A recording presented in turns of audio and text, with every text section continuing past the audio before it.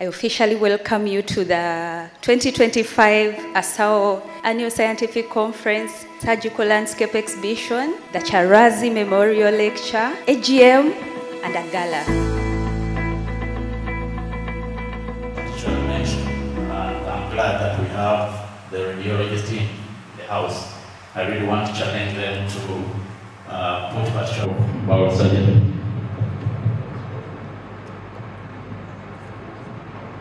Okay, so just briefly to mention that 45% of women with reproductive age have endometriosis. And 90% of these have deep lesions in the posterior compartment. And we've noted that 66% usually have intestinal lesions. And among these, we have the rectal sigmoid as the biggest culprit.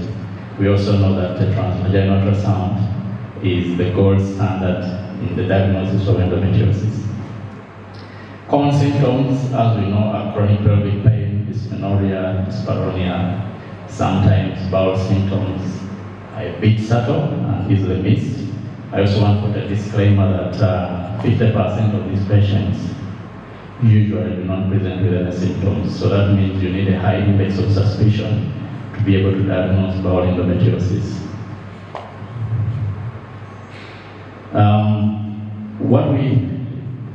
The definition of bowel endometriosis is basically mean the presence of endometrial glands and stroma in the bowel wall. I want to take particular note that endometriosis goes for the anterior bowel wall, especially the muscularis propria, where it causes muscular hyperplasia and fibrosis. Unlike malignancies, the disease does not go for the mucosa. It never invades the mucosa and it won't cross to the posterior bowel wall. It is a disease limited to the anterior bowel wall. So what we call a bowel nodules are basically hyperplasia fibrosis of this layer of the bowel, and this is responsible for the chronic pain these women go through. With particular interest, as I mentioned earlier, 65% of these lesions are in the rectal sigmoid. However, we find that 4% of the patients will have endometriosis-related appendicitis. It is true that most of the patients you're going to come across as surgeons with appendicitis, as females have endometriosis. So it is not enough to pick out the appendix and leave the disease in the pelvis. We should take keen note of that. Unfortunately, most of these women have moved around for 8 years without a diagnosis, and during this time, they've had several interventions. On average, they have seen like 8 general practitioners and have had incomplete surgeries.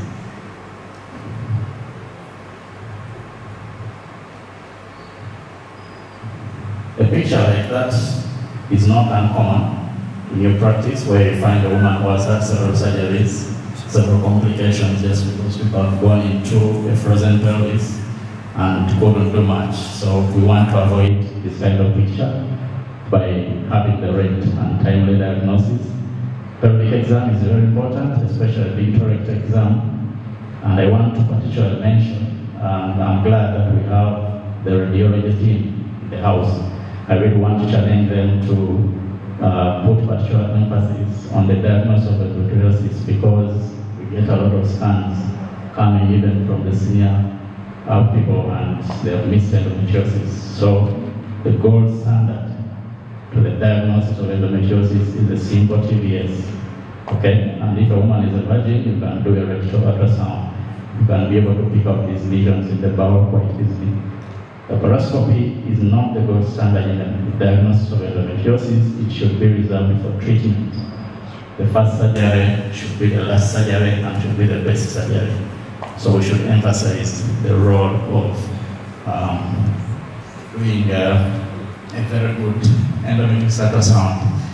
So sometimes you will find a picture like that of a frozen pelvis and you do not know how to proceed. But if you did a proper ultrasound, you can see that you should be able to pick out the lesion circled there as a bowel nodule, and you can plan adequately.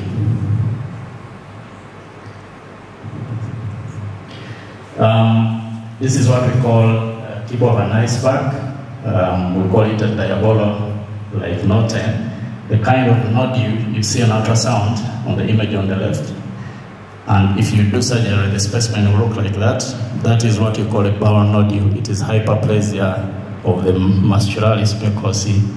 And these are usually missed. You cannot see them with the naked eye unless you did a proper ultrasound. What should the surgeon know? Ultrasound is the gold standard. We need to look at the size, the distance from the anal verge, rule out stenosis of the bowel and multifocal lesions to plan our surgery better. This is the picture of the bowel on ultrasound, and I just want you to focus on the anterior bowel wall. The muscularis precoci is the area where the nodules go. This image basically shows you a real-life ultrasound, and what you see is a bowel nodule. It is just dilatation or hyperplasia of that layer of the bowel. You notice that the posterior bowel wall is spared, and we measure the distance from the anal verge. We take the length and the depth of the lesion, and that helps us to plan our surgery. We have what we call the NZN classification. When we scan, we do the NZN because this helps us to stage the patients and helps us to plan surgery. With particular interest is the rectum, and that is what we do. A C represents the rectum, and any lesion less than 1 centimeter is superficial. Lesions more than 3 centimeters are deep, and they might require rectal resection. There are different techniques we shall see. You can decide to become conservative depending on the staging.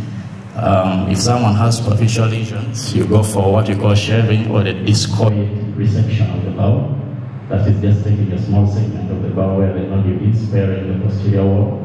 Or you can decide to get radical if someone has a deep lesion or multiple lesions. That's the diagnostic presentation of what I've said. This is how we do the discoid resection. You get the stapler through the rectum and just take the section of the anterior wall of the bowel, you staple that off, and that will help to improve the result. The outcomes are much better with the discoid than the segmental. But if you have a whole length of bowel more than 6 centimeters, rather 3 centimeters, or multiple lesions, you have to do the segmental bowel resection. And these are the specimens showing you the involvement of the bowel. I'm about to finish. Here we have multiple lesions of the bowel, and if you have a patient like this, the lesions will not fit into the discoid, so we do a segmental resection. These are the statistics at our facility. We worked on a total of about 26 patients between 25, 25. Among those, 59% had superficial bowel nodules and required shaving, 7% we did discoid resection, and 33%, which is a large figure, required segmental bowel resection. Post-op outcomes were good.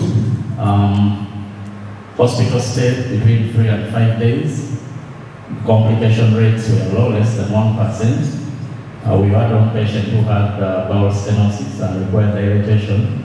The rest were okay. We didn't register cases of sepsis, leakage of bowel atony, and this goes down to the technique. We use a technique called the nerve sparing technique of preparing the bowel, and we try to make sure that we preserve enough of the mesorectum. With that, you get better function. Remember, endometriosis is a benign disease. It's not a malignancy, and the women are usually relatively younger, and they do well post-operatively. I also want to put a disclaimer that the treatment of endometriosis is complete excision. It's not ablation, so if you decide to go for surgery, you have to be sure to complete the surgery.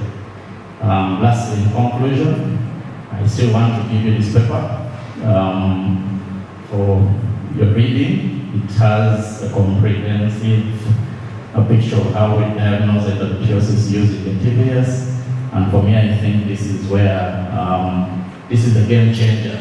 If all of us would really get information about the prevalence of the disease, the burden is real, and then make sure that we reduce the waiting time to diagnosis, and get timely diagnosis, get these patients,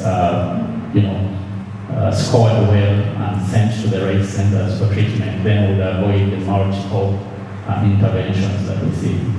I want to thank you very much.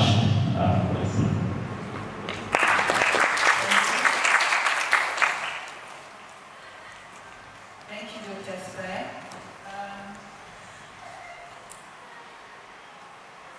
The note you said the first surgery. I don't want to call it a benign malignancy. That doesn't apply, but the way it behaves is quite similar. So you do a bimanual vaginal examination, trying to look out for the involvement of the ligaments, especially, I mentioned that endometriosis is essentially a posterior compartment disease. And that means it goes for the uterosacral ligaments, the parametrium, the nerves, and the bowel. So if you put your finger in the rectum, you will actually feel, one, you would feel that there is no sliding sign. There is the feel of the bowel moving across with the uterus. And if the patient doesn't have a sliding sign, then it is a sign that they have a frozen pelvis. But secondly, you'll be able to palpate those nodules. They're quite obvious when you put your finger in the rectum. You'll feel them. Thank you so much.